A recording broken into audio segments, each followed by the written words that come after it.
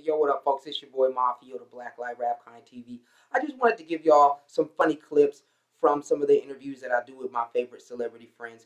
So they like to get on me, to be honest with you, and I know it doesn't really show in all the interviews that you see me do, but if I put it all together, you'll see how disrespectful these highfalutin ass celebrities be, all right? Oh yeah, and special shout out to D-Ray real quick, because he was really mad at me, I think, that night, because I had a chick in the room and he kept eyeballing her, and she really wasn't giving him no action. So he went in a little hard on me. So shout out to you, D-Ray. Take a look. Miss Funny Linnell herself. How looking like you? Mace.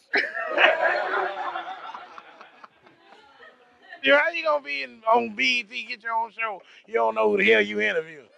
Yeah, no, we got to live. All right, Ricky Bell. From New Edition. No, he Ricky. He ain't seen much. Comedy Central. Yeah, I am, though. I get that a lot. Ray, what's up, homie? We got you too on the show. Shit either. Because I need that shine time. You know what I'm talking about? Look at here. He got that shine time. He look like Blade. Look. Do I look like Snipes right now? He walked through the day and the night like Snipes. He's a day walker. He's a day walker. I'm just happy to be, I'm just happy to be talking to Akon. He's trying to show his ways. Hey, don't look at my ass. He's trying to show his ways. Somebody New York. Hey, trying to show you the ways.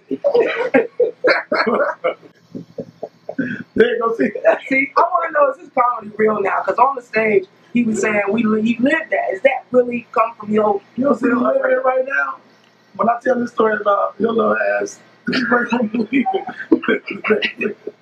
they look at the video. Yo, straight up, I just want to know, man, when the album coming out? He got Nooooo in my glasses on.